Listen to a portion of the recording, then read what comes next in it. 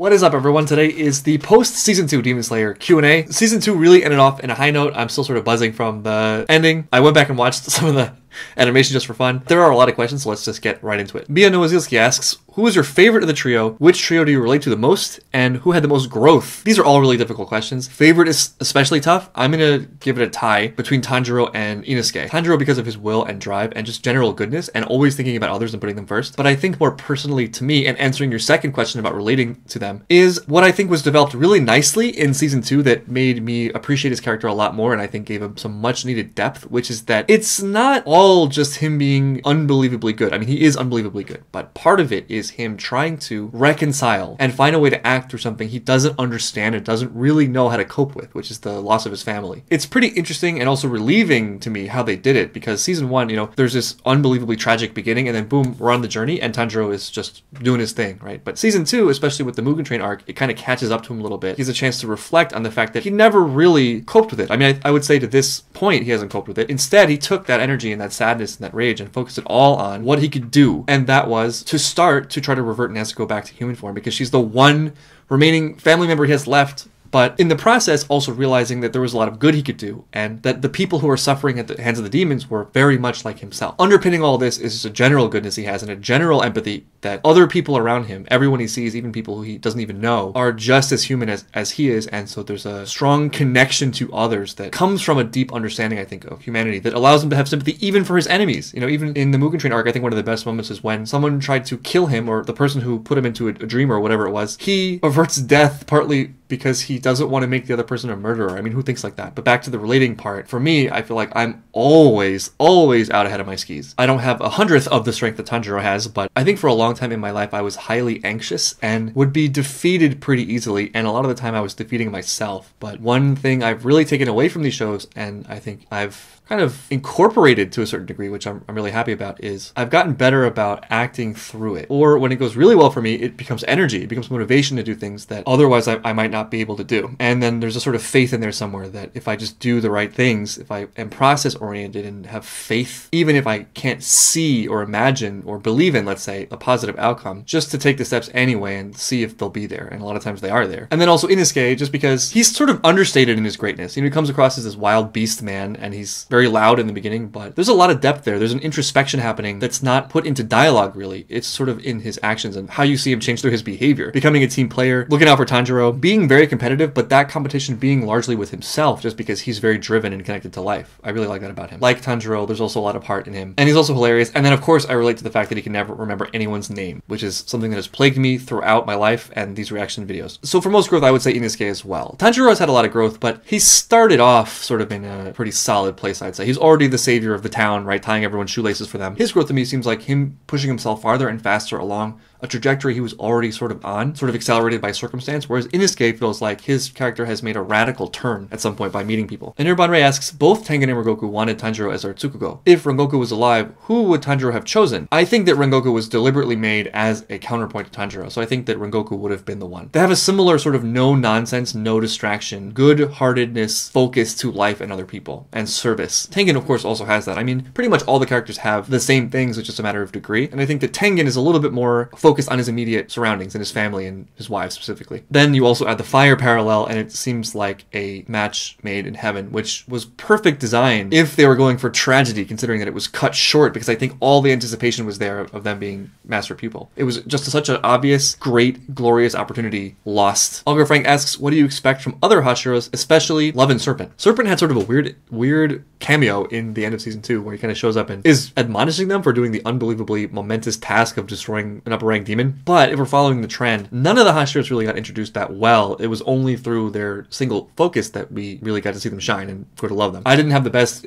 impression of Tengen at first either, but obviously by the end of Season 2, he's amazing. So assuming the show continues to deliver on that Hashira goodness, I'm expecting he's going to be great, if perhaps a little rough around the edges. I think that all of the Hashiras so far have had something really important to contribute for the characters. To sum up Rengoku's contribution, it was set your heart ablaze, even though the concept is so much bigger than those words. For Tengen, I would say it's bonds. That was borne out by him to some degree. I think it was also borne out largely by the events of Season 2, where we see, or at least it feels to me like the three primary characters are closer to each other than ever before through his influence, and I don't think that's an accident. I think that was very much a big part of the final part of season 2. There was also an element of Tengen that was not just heart, but strategy. He's more of a tactician, you know, where Rengoku has this big flame dragon attacks. Tengen is about poison and bombs and things like that. I don't know what exactly to expect from Serpent, but I can take a guess and say it might be things related to personal strength, independence, getting the job done, focus maybe, and for love, maybe an exploration of warmth. I think there's something in Tanjiro that's really interesting, speaking of him, which is that he has been kind of in conflict with the whole demon slaying thing because he's naturally very understanding and forgiving and loving, but is forced to kill. And I think that is very much going to be a central part of his character journey, where he has to learn how to reconcile the two. As I've said in videos, I think that's kind of what people recognize in him, that he has something unique to contribute. That's Tanjiro's contribution, perhaps, is this really profound understanding of other people that gives him the ability to be so self-sacrificial in a wholesome way. So maybe the love Hashira will start to be an exploration of that side of his character a little bit more. Whoops, I see that actually it's Mist, not Serpent. So for Mist, I think he's the one who was able to become a Hashira in like 24 hours or something like that. So that's going to be talent, right? Or skill. Reaching new heights of ability, maybe. Or focus, or something like that. Just a guess. Athena asks, what would your breathing technique be, and which breathing technique did you find the most awesome? This is tough, but for me, out of the ones I've seen, I'm going to choose, in this case, beast breathing. It's not the flashiest, but I like sort of the wildness of it. It's sort of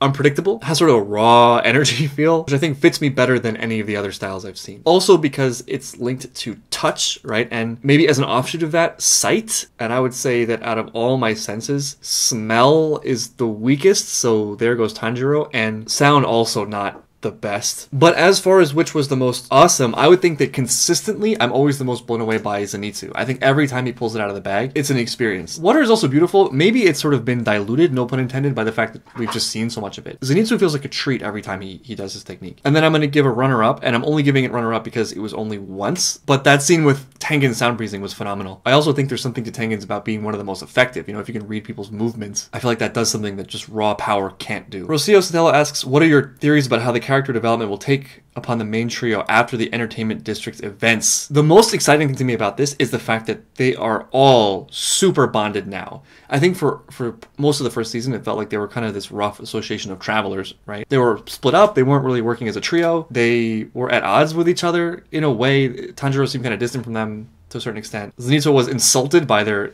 actions and leaving him behind, but everything changed with Rengoku, where they shared a similar trauma, and from then on there was no going back, and that got even better with the finale of the Entertainment District arc, because they were all crucial in that event, and they all watched each other bleed and almost die for each other and for the cause. So that is such a deep bond that from now on, they're going to be a unit, I feel. Also, I think all of them now got a little taste of victory, right? They've gotten a taste of intense pain. They've got all the way down with the beginning of season 2. And now they've gotten the idea that, wow, actually, maybe we can pull this off. And if they had any doubts about their path or demon slaying before or their importance, that's probably gone. And so what's left for them to do is just get really good, you know, get better. I can imagine them all being a little bit more humble now under the Hashira and studying harder, learning harder, practicing harder, because now it's not just something that they're kind of doing because this is the path we're on. No, this is life now. This is everything. Individually, as I said before, I think Tanjiro isn't fully authentic yet, if that makes sense. I mean, he is, but there's some way he can take his base personality and his greatest gifts and apply that to the tradition and culture of the Demon Slayers and become the fully realized Tanjiro that is sort of the path of the protagonist that I think other people have noticed about him. To be the greatest, not just in a Hashira way, but in a Tanjiro being a Hashira way, if that makes sense. For Inosuke, it's the rounding out of his personality. I guess it's actually similar in a sense because it's taking those raw, beast, wild elements, but having it be connected to something greater, having structure, having a purpose. And for Zenitsu, it's probably courage. It's not being so hesitant, learning to act through fear. Rain asks, what do you think Nezuko's arc will look like? Interesting. Yeah, speaking of character growth, the Entertainment District arc, to me, suggested that Nezuko is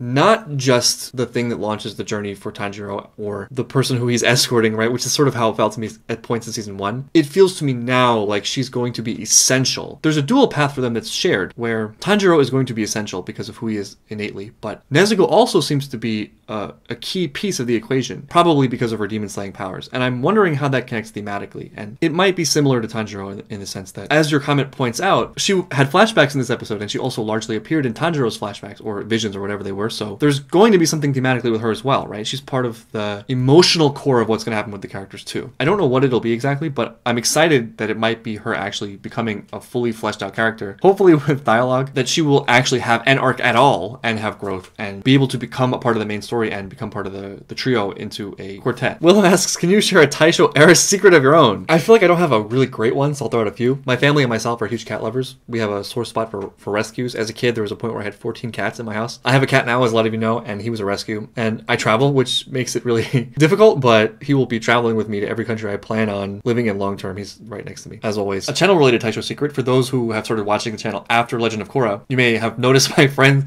Melon Lord / Sweater Lord in the background here. He was a result of skits that I did about fruit people that started with people complaining about my blank white background. Not that that has improved much. Talk about a flat arc, but he's met God and communicated with the cosmos and everything. A lot of people asked me if I changed the watermelon or replaced them, but part of the arc was that he gained permanent form, or more permanent form than an actual watermelon. It was a real watermelon in the beginning. Now it's some kind of synthetic watermelon, probably some kind of hard styrofoam. He also travels with me in every country I go to. For those who are real fans of Fruit Saga, for the three of you out there, you may remember Cabbage Bro. He also lives in Korea, but he is currently staying with a friend of mine. He lives at my friend's house. A childhood secret that I don't think I've ever said before. I won an official Nintendo Pokemon Game Boy tournament when I was 11 or 12. And then a random one that comes to mind because I was talking about it the other day. I was once the main suspect in a missing persons case because I was the last person to see someone who disappeared. And it was rough for a bit because some of the people around me believed I was responsible. But thankfully that was all cleared up when the person showed up and cleared my name. Thank you for giving me a chance to talk about myself. Nick asks, which demon do you like the most? Is the most interesting one to you? Hard to say I like any of them. If I have to pick, I'll go outside of the villain camp and go with Nezuko just because she's so kawaii. The most interesting one is definitely the brother demon in the Entertainment District arc, just because of the fact that his backstory is so tragic and goes so deep that it's almost impossible not to be like, okay, yeah, I can sort of see how you could end up there. If we're taking demons typically as a descent into darkness and using non-wholesome, non-Tanjiro-like things as a way of coping or living or surviving or winning, his is kind of like, yeah, that would make you like that for most people. Also, I think it was really well done. Even if it's not the strongest connection, I feel like there's something there where there's a parallel between him and Tengen, because both of them have really difficult childhoods, both of them have odd relationships with siblings, but Tengen went a very different way. And it's sort of like, why is that? And I think the why connects to what is probably a broader theme of the show. Actually, come to think of it, I don't even know why I'm going there first. A more obvious parallel is with him and Tanjiro and Nezuko, who obviously went a very different path. Lana asks, what do you think of Giyuu as a character? Thoughts on his promise to commit seppuku if Nezuko were to bite a human? Do you think this will be an issue later in the show? I really like what we've seen of Giyuu so far, not just because he's powerful and stoic and cool, but because you can tell there's something really deep to him. Just judging solely by the fact that he's a Hashira and has made Hashira his whole life, yet that's not what defines him. There's still something else that's deeper than that. That is him looking. He's observing life and he noticed something in Tanjiro. Took a huge risk on him that continues to be a risk, but did it in such a way where he made himself fully responsible for that decision. So there's so much in there at once. It's him being awesome and powerful and successful, very accomplished, but him not being too attached to that, being a free thinker, but not doing it flippantly,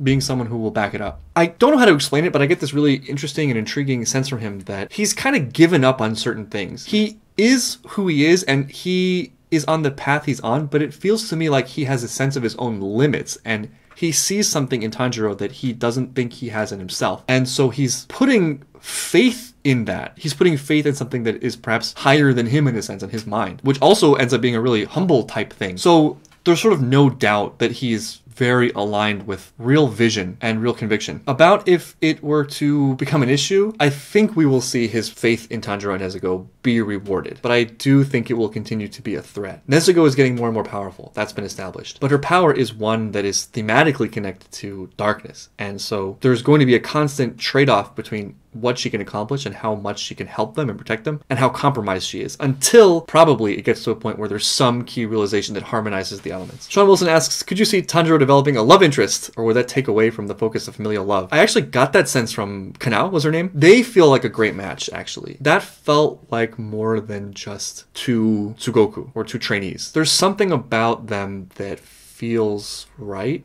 and I think that is represented by the fact that Tanjiro already has been a big contributor to her life and outlook. There's something about her that Tanjiro needs, as represented by the fact that she was so far above them when they arrived. And there's something Tanjiro has that she needs, which is maybe freedom, self-conviction. And that already creates a nice recipe for romance, I think, in a way that would be not just, well, here's a guy, here's a girl, they fall in love, but something actually connected to what I feel are actually some of the greatest and most beautiful elements of romantic relationships, which is mutual growth. Big Head asks, do you have any complaints about Demon Slayer? So I do have some, but I think that was especially present in season 1, and season 2 kind of addressed a lot of them already. I think that season 2 added a lot of depth that showed that it wasn't just character tropes like Heart of Gold and The Loud One, right? It's so much more than that. The characters are so much more rich to me now than when I started, which I guess is probably obvious. But season 2 really did a lot for the character development, I think. My other complaints are all going to be minor. I think one thing that comes up sometimes is some of the characters, especially the villains, seem to be one note. One thing that I kept fixating on was Ball Demon. She kept saying, I'm having so much fun, I'm having so much fun. There was something about that was a little bit on the nose, and I can't remember other examples, but I've felt that come up a few times. It just feels like whatever the villain is or whatever their compulsions are,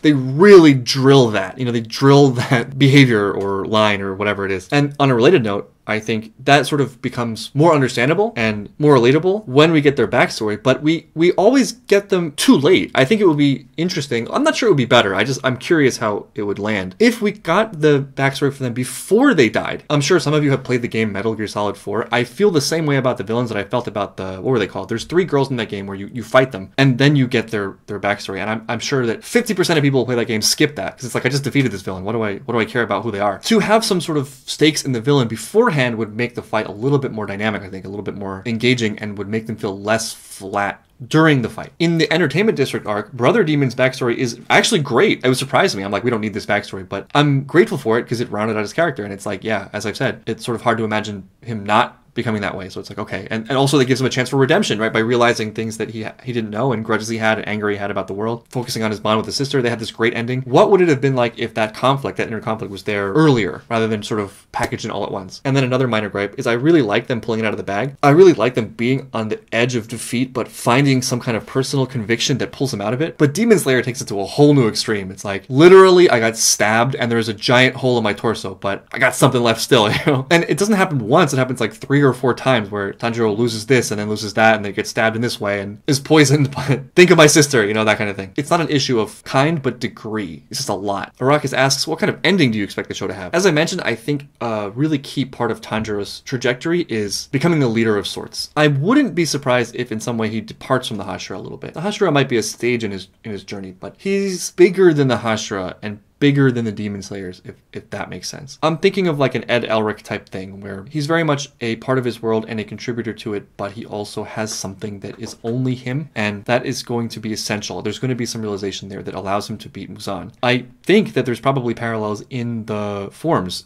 in sun breathing, and also the fact that Muzan is afraid of the sun. Muzan being this pillar of human darkness. Even though he's a demon, it's actually human darkness. Tanjiro is the light. Tying in with that, I think, will be the fact that Nezuko is an ally and someone he cares the most about, but is also kind of on a demon path in her way. The more I think about it, the more I think that saving her is not going to be just finding some kind of potion that reverts her. It's going to be a thematic thing. There are going to be difficult choices about what is valuable, and so far, family has been the highest thing. But is that it? Is he always going to choose family? Is he going to choose Nezuko above all else? Even general goodness or helping others or service to humanity? Or there's a major storm coming for Tanjiro. There's a big conflict happening. And I think the ending, well, I don't want to go into any more specifics than he's going to defeat Muzan, will include a combination of his goodness, his uniqueness, Muzan's darkness and defeating him, but also Nezuko, a choice involving Nezuko. Artie Knight asks, Zenitsu fanboy speaking. He gets slept on, especially early, but did you predict his character development? And what do you think is the next step for his character? So I think I did predict some things about Zenitsu really early on. I definitely liked his character and enjoyed his presence from his very first appearance. I can't remember exactly what I said, but I'm pretty sure I said something about the measure of who he is will not be about how much he complains, but what he's able to show up and do. And I think that is going to be his character arc. There's something really compelling about being that afraid, and also something very realistic and very relatable, because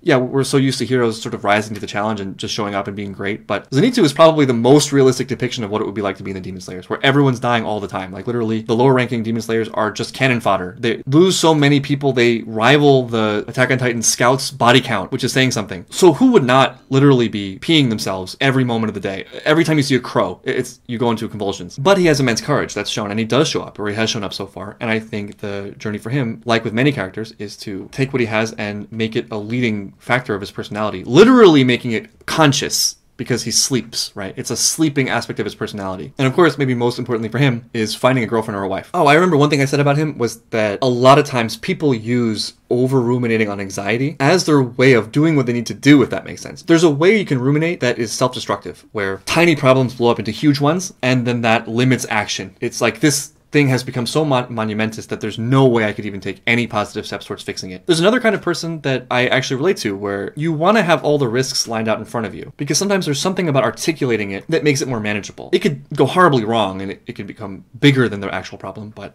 in some cases, let's say you write down your biggest fears or have a discussion with your friends or someone you're close to about your fears. Sometimes just having them in front of you in a more objective way makes you realize they're not as daunting as you initially thought. And many of them are just excuses. And I feel like that's partly what Zenitsu's up to when he's complaining or whining. It's his stress coping mechanism. And I think the evidence of that is the fact that even though he's asleep, I don't think he's ever missed a crucial opportunity or let anyone down as a result of his fears. Ryan asks, Tanjiro's character is often criticized as being absurdly pure. We don't see any moral or personal failings besides wasting udon, which is a big personal failing. Does he still work as a protagonist, despite having an inner psyche that is almost literally heavenly? Definitely. I think there are multiple ways protagonists can work. Sometimes it involves personal growth, and I think that Tanjiro, he does have that growth element, and that growth element will come from sort of living in innocence to living in ultimate darkness. Having a heart that pure is not always a gift, it's not always a strength, it's a weakness. It's something you have to cope with and reconcile against the things you see and not be corrupted by them. But there's other characters in which there's no growth involved, and that's okay. Think of like a Goku character. Goku's pretty much Goku from the beginning to the end, and it's great, and the thing that makes it so fun is seeing how other people fall into his gravity. You could say the same thing about Mob to a certain extent. And Tanjiro has a lot of that too, which is fine. I think the part that will make it interesting and compelling is what happens when the ultimate light meets the ultimate darkness, which is Muzan. And also then throw in Nezuko sort of in between them. And you have this really interesting sort of conflict where it's not really enough just to be pure, because you have to act in the world and you have to make decisions, and there are threats and dangers and there are things you want. Tanjiro doesn't want people to die, for example. He's very motivated to protect people, but his heart is only going to take him so far. There have to be corresponding things that go into that, like hard work and making tough choices and deciding if it's appropriate to sacrifice and things like that. So just because he's really great and heavenly, as we've seen in his inner world, I still think there's a lot of potential for him as a great protagonist. Is he my favorite protagonist? No. And I think there is an element of the criticism that is correct. And I have a feeling it stems largely from season 1, because he's sort of there from the beginning, and I don't really know exactly how to explain it, but I think to some extent we want to see things that are earned. We don't like to see things that are good, that have been obtained in what we feel is a manner that's unfair or too easy. And I would say perhaps what comes across about him early on is that the reason he's good is not necessarily character related, but is sort of just anime conventions related, and I think that might be what ruffles people's feathers. But as I've said, I think that's kind of forgivable in light of what else is there and the potential for him as a character. This was one of the big reliefs of me for season 2, when he started to actually reflect. It's like, okay, no, he actually is human. This wasn't something he just brushed off because he's strong, no, he's suffering from it, and he used his suffering to do good things. He focused on Nezuko instead of falling into darkness. He's constantly challenged, he's constantly thrown into despair or potentials for despair, and in fact he has fallen into despair at times. But then what does he do with that? The choice element of it is what's satisfying to me, most satisfying. And looking at shows as opportunities to extract things that are applicable to real life, I think that is sort of the gold. People are born with varying different dispositions, and that sort of is the way it is. But everyone has a choice about how they react to things. So to have a model like Tanjiro, where he's basically been all the way down into hell, but he's never hellish, that is great. Oh, and speaking of the flashbacks, you mentioned having the flashbacks before the battle. What do you think the pros and cons of that would be? So I've spoken about the pros of it. I think one thing that would perhaps be lost in that is it's kind of fun to hate the demons at first. It makes it so satisfying when their necks get cut. You just want to see them die. It's not a nuanced view. It's not the greatest thing or heights of understanding, in my opinion, but man, is it fun, right? Like sometimes you just want to see the bad guy die. And then the bad guy dies, and then you get the sympathetic backstory so you can have your cake and eat it too. Non-commensurate question, how often do you need to change out the watermelon? I answered that one too. I guess that was a useful Taisho fact. Speaking of backgrounds, it's funny how relevant that Taisho Secret was. Have you considered a throne page or similar so people could maybe donate decorations for the background? Or do you prefer the modern gulag aesthetic? Now that you've called it modern gulag, I'm sort of attached to it. But one of the reasons for my gulag-ish background is, one, that I'm not naturally inclined for decoration, as you might have guessed, but also because I'm highly mobile. Even in places where I've lived for extended periods, I never knew I was going to live there for extended periods, and I have to travel light. Like every time I move, I'm moving to a new country, which makes it difficult to have elaborate setups. Like one thing that would really help me is having a PC, and I can't have a PC. Or I need to invest in like a really, really high-end one that's like a portable PC, if that makes sense. I will check out the site because it seems interesting, and I would like to have a better background for sure. It would have to be something that was mobile, like really mobile, really light. But honestly, you know, just the way I'm wired, I know it would probably help me out, right? And so for that reason, I should do it. So I won't make excuses, but it's definitely not my main focus. Let's put it that way. Sean D asks, if you were Uncle Iroh, what advice would you have for Tanjiro, perfect Tanjiro? And what qualities would you like to emulate more of? I would tell him a man needs his rest. Although he does seem to get some between arcs. I would say something to the effect of, to a large extent, if you desire to take care of the world, that starts with taking good care of yourself. You know, the world would be made worse by his sacrifice. It's really tricky because it's also one of the things that makes him great. And you don't want to get in Tanjiro's way. He's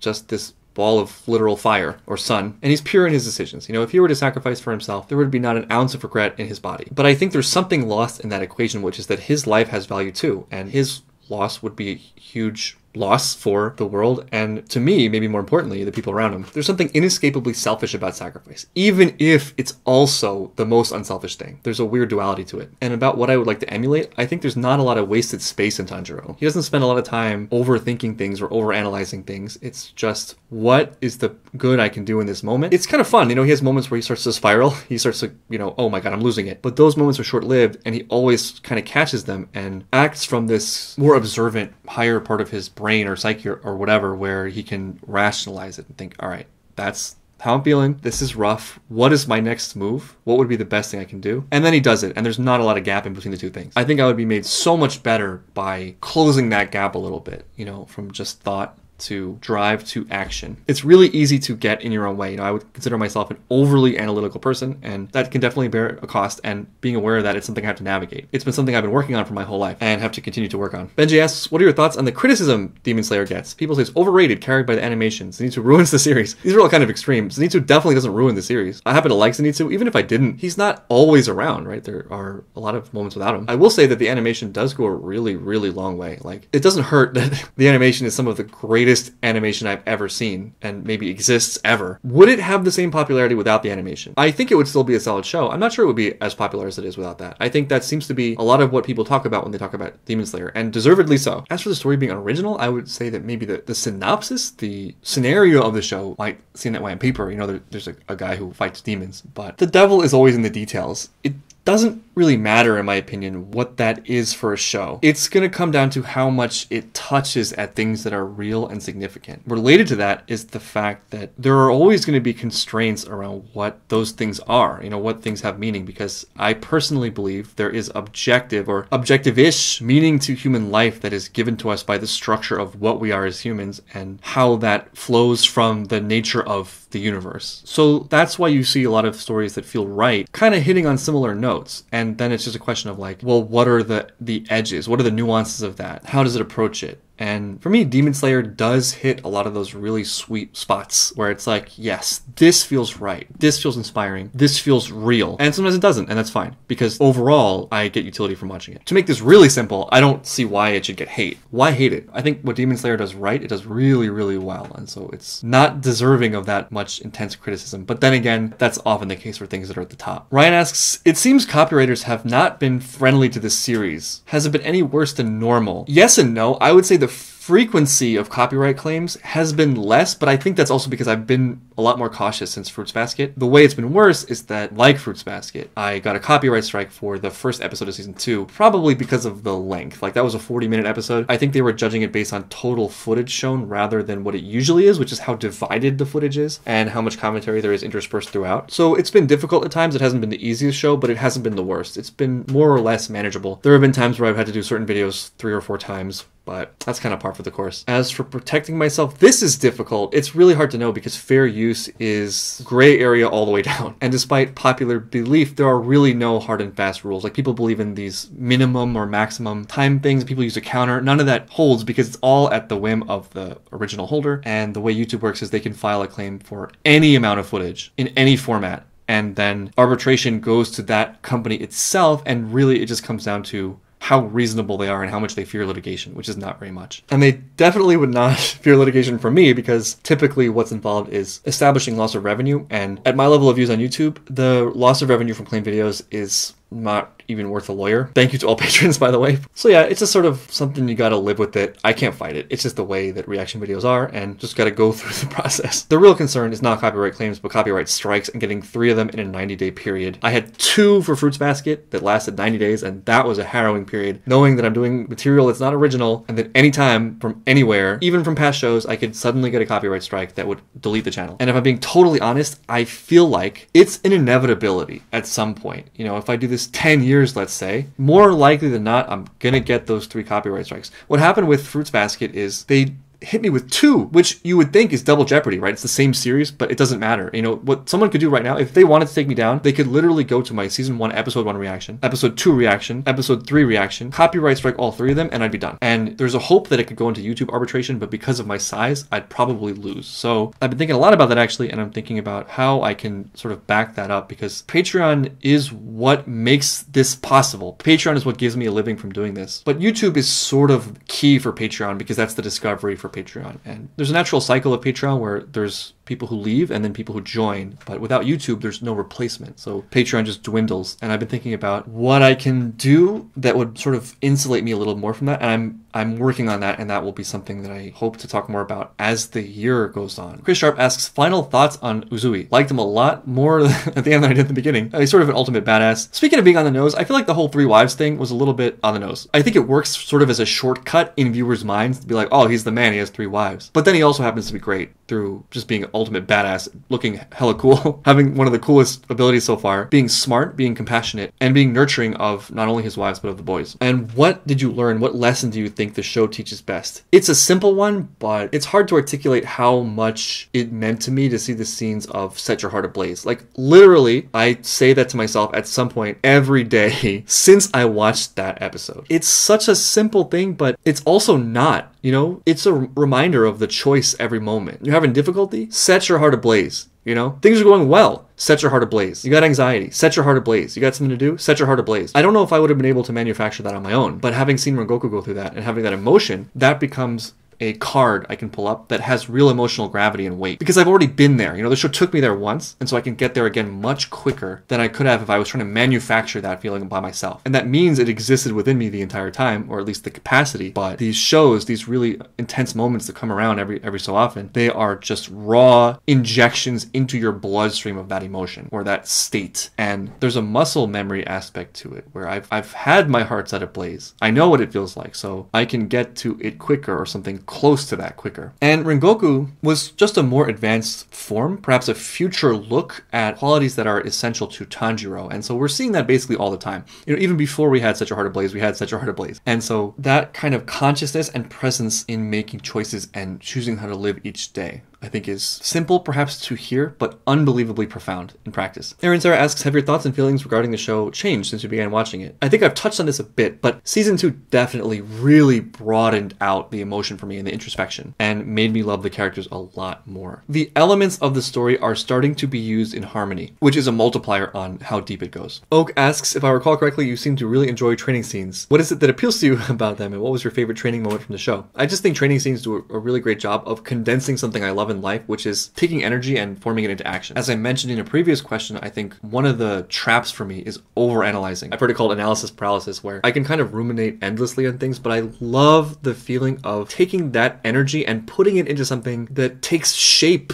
You know, it's what I feel humans were meant to do. The universe is something that creates, you know, it creates despite destruction and entropy. And so creation, growth, is unnatural in a sense, but also one of the greatest things. It is the essence of being itself in a way. And physical training is an example of that just comes across really well on screen. It's like, this is gonna hurt. You know, this is really gonna suck, but I'm gonna grit my teeth and make myself into something great. I mean, it works well enough alone just thinking about it as exercise. I think it's something that I really value in my life, and I will get to Beach Training 2.0 at some point, even though I'm leaving Jeju. But it works more broadly as just action. Action in line with conviction and purpose. Favorite training moment from the show? It was pretty short actually relative to other ones, but I really liked the training scene at the beginning of the entertainment arc because they're all working together. They're all sort of aligned in that purpose, which is really cool. But I also really liked the rock training because I thought that there was something really kind of Greek myth about it that added this extra element that was kind of cool. Divya Joshi asks, what is your favorite opening and ending? I have a sense this might be controversial, but I really like the Entertainment District opening. Easily my favorite. I had the most fun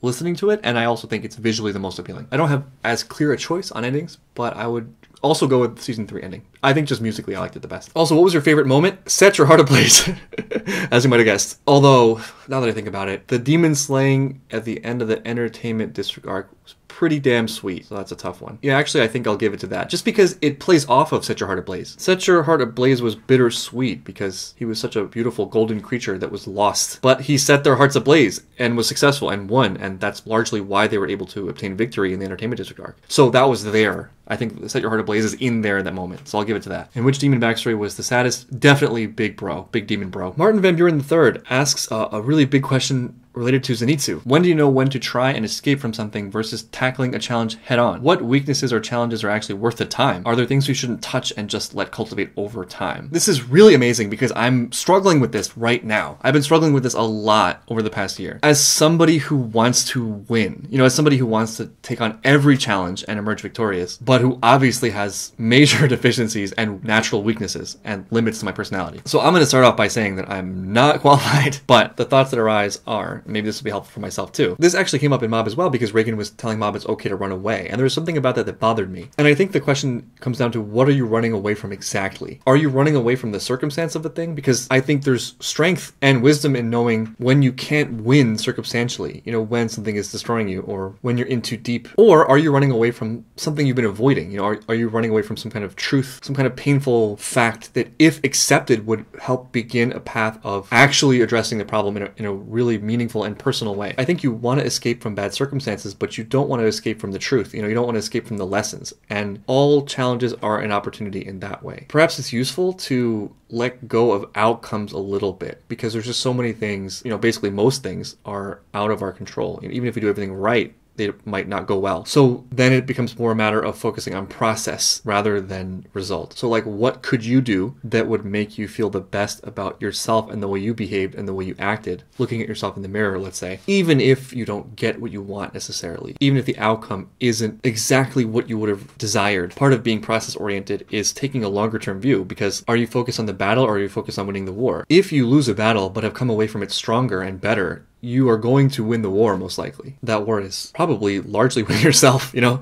Speaking more specifically, although I guess still vaguely about my situation, one thing I can say for sure is sacrificing things I felt were right or good about me for the hopes of an outcome never went well. Never. First of all, they made me feel terrible. They made me weaker because now I had less to rely on myself, having compromised those things. But also, in a lot of the cases, I didn't even get what I wanted. So it was like, what the hell is the point? I think the extent to which escaping a circumstance is wrong will probably correlate with how much honesty is also being avoided or escaped. Let's say there's something that you know would be good for you and feels right, but also is terrifying. To explain it away as being not important, or denying your own responsibility for yourself, or pretending there are things you can't do when you know you maybe could do them, I think that would be a time where escaping will do more harm than good in the long term. But I think in the situations where you are taking responsibility, in many ways I feel like the best defense to anything is to aim for perfection, you know, to aim as close as you can to that as possible. That I think makes you more resilient to other things that come, because you know yourself and you know you've done what you could. So there's not that lingering self-disappointment or self-guilt or whatever it is that muddies the waters of evaluating circumstance. Crucial in this is being able to be bigger picture thinking. There are some challenges that we get attached to because we think they'll deliver something crucial that we need, but a lot of times there's several layers removed. It's not actually that thing, and in fact, getting that thing wouldn't give us what we think it would give us. It's actually probably more about forming a perception of self, living up to our own expectations. So I think therein lies the answer to some extent. You can't become a different person in an identity sense, but you definitely can change. You definitely can grow. So if you can identify areas where you're doing things that you know are wrong for you, let's say, and think about how you could take responsibility for them and improve them, or things that feel right, things that feel good, and how you could lean on those things and accelerate them, I would hope that the rest would kind of take care of itself. I think those very personal, very self-directed things are probably always going to be worth it. And other things, you know, circumstantial things, those can be physical manifestations or vehicles for those things. You know, it's good to have a backboard against which to evaluate yourself, and that's what life is. It's very easy to conceptualize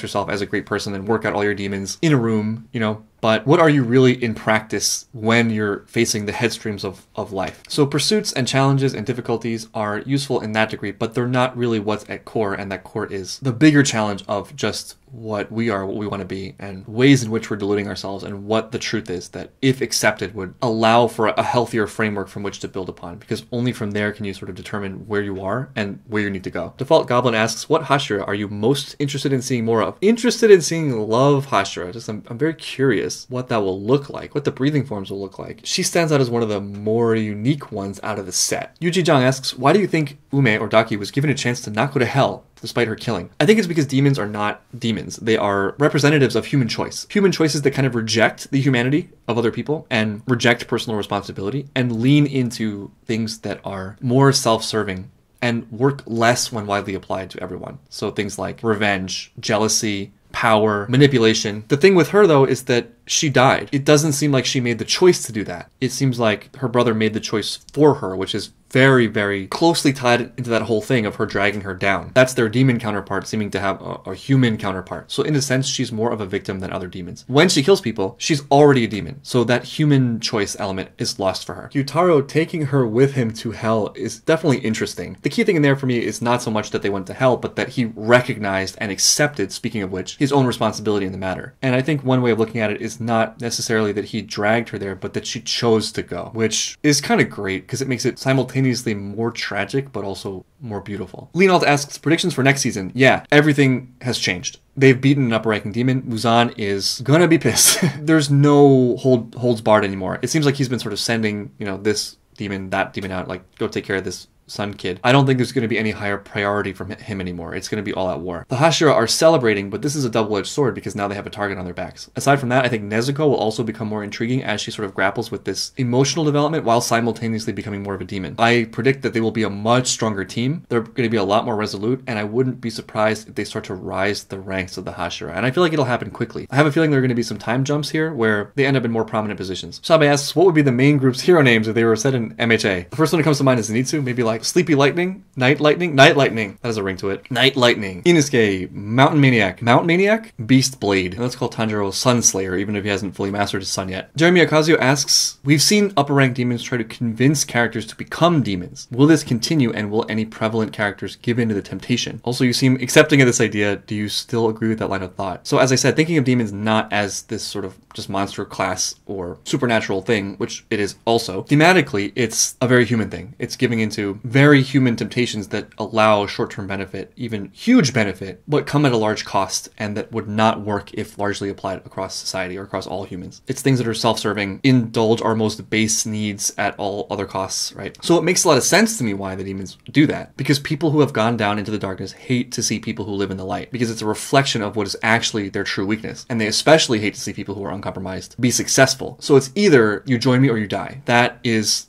not just in the show, that is in life. If I am terrible and wretched, you are not allowed to be good because your light literally burns me like the sun burns Muzan. So yeah, I think that will probably be a common thing, and I would not be surprised at all if Muzan asks Tanjiro to be a demon. He would be the ultimate demon. And in fact, I don't think as pure and heavenly as Tanjiro is, he's totally out of the woods because he has liabilities in a sense. His liability is Nezuko. She is going to become more and more corrupted. Is there a way that saving her relates to him being tempted into becoming a demon or doing dark things? Seems likely, or at least possible, right? Lady Tamayo is sort of an odd one because we don't really see the compromise. But I feel like just thematically, to be consistent, it has to be there. Though, to the extent to which I'm conflicted or think it's fine, is just the extent to which we've seen them kind of be functioning. But that was kind of weakened by the ending of season 2 and Nezuko's incident. James Kelly asks, what are your thoughts on Inosuke's character arc? Really enjoyed it. I mentioned this in reaction videos as well as in this video, but he really impressed me. I didn't think that much of him at first, but he's got a real heart and is also really intelligent. And I like how they depicted that in him without really hitting you over the head with it, like they did with some of the other characters, especially the villains,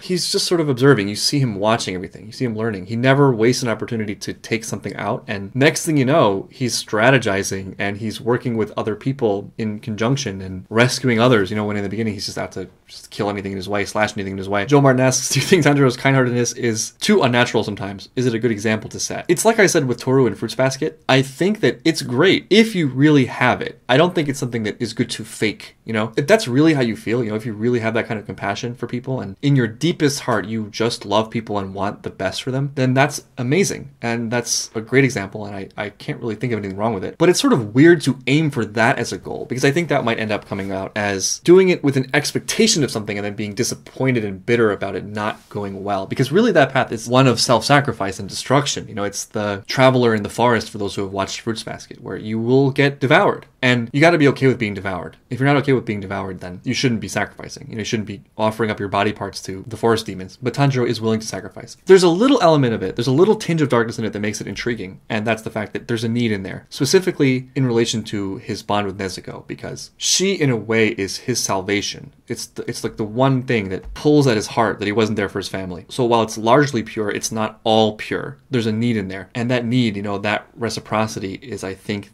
the thing that makes kindness end up sometimes biting you in the ass. If you were an up-and-coming demon slayer, which Hashira do you think would be the best teacher or role model figure for you? I think the person I most need to become is Rengoku. There's something about him that's very different from me and is therefore something I desperately want and would probably benefit the most. There's something in him that terrifies me, which is probably a good sign that it's something I need to learn. About who I would get along with the best, it would definitely be Butterfly Lady. Just thinking about my life, I've always had the easiest time in relationships between myself and an older woman mentor figure. Even recently, like, I'm in Korean class to have a visa here, and I really bonded with one of my Korean teachers. She became like my mother here in Jeju, and it just happened so naturally. Like, there's something about myself and I guess what I'm used to, what I'm comfortable with, where I fit into the mother-son, even though it's weird to call it that, dynamic effortlessly, and in a way where I feel like I'm also really providing. Whereas father figures are a little bit more against the grain, but that's precisely why it's so vital for me. Kefa asks about the different senses and which one would be my strongest. I think it is a really nice touch having them have different senses and having their abilities be related. It adds an extra job chart to the whole equation, so there's some fun tactical depth there. For me, without a doubt, my strongest sense is sight. I have really good vision. I can also connect sight to more thematic things for myself, just thinking about myself as a person and what my values are. My weakest are smell and taste. I have a very, very poor sense of smell and taste. I'm an undertaster, if you know what that means. Nuba Farzuk asks, do you think Gyutaro made the right choice when becoming a demon?